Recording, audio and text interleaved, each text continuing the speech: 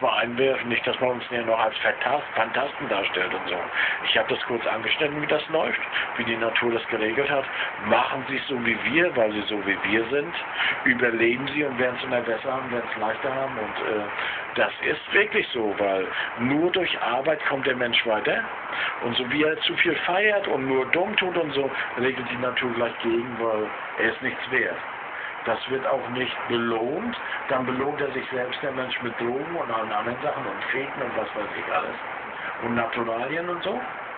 Belohnt er sich dann mehr, so, und dann ist im Prinzip schon vorbei. Das ist eine eindeutige Regelung der Natur. Weil das ist ja so, wenn die Natur schon so eine Spezies rausbringt, das sollte jedem klar sein, die so ein trainiertes Gehirn hat, sollte diese Spezies gefälligst ihr Gehirn weiter trainieren.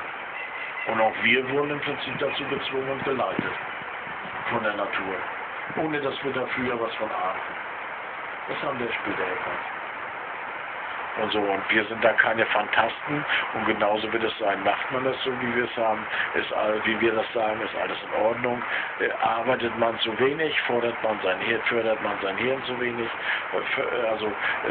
glaubt das Hirn, sage ich mal jetzt so, ne, das ist natürlich übertrieben, also merkt das Hirn, dass nicht gefordert wird, entwickelt es ein Eigenleben, was man dann anders befriedigt, und dann ist vorbei. Das ist die genaue Regelung.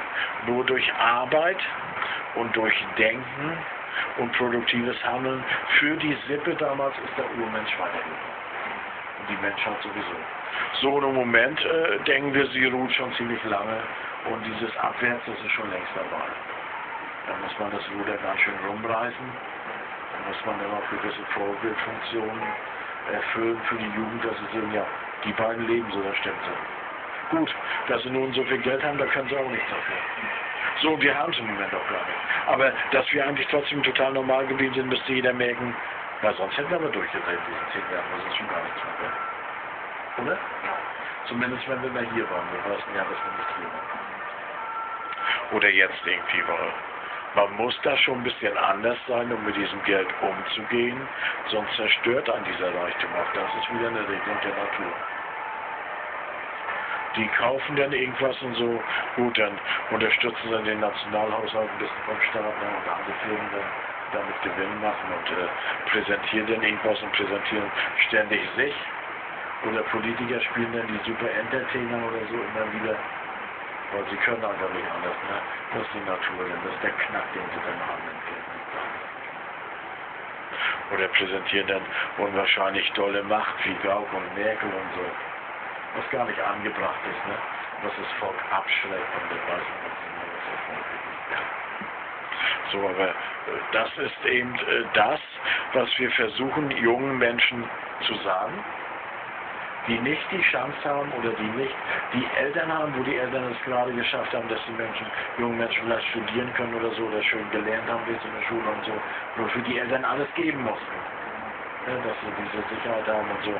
Oder auch andere Eltern, die selbst nicht so können, weil sie vielleicht drogensüchtig sind oder so, dass die jungen Menschen das auch verstehen. Oder eben auch Menschen, die hierher gekommen sind, wo die Eltern gar keine Schulbildung haben und die das erste Mal Schulbildung genossen haben, das ein bisschen verstehen und die Eltern denen nicht diese Antworten geben können, die den jungen Menschen dann fehlen, weil sie wissen es einfach nicht.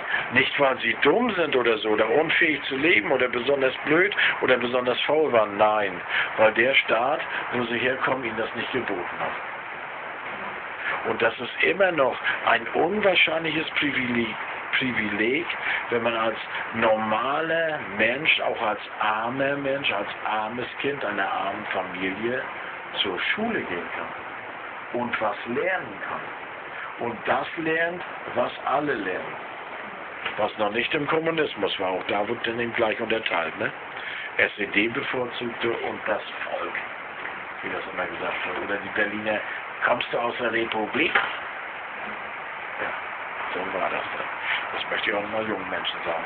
So, aber jetzt fangen wir mal wieder an mit der Rubrik.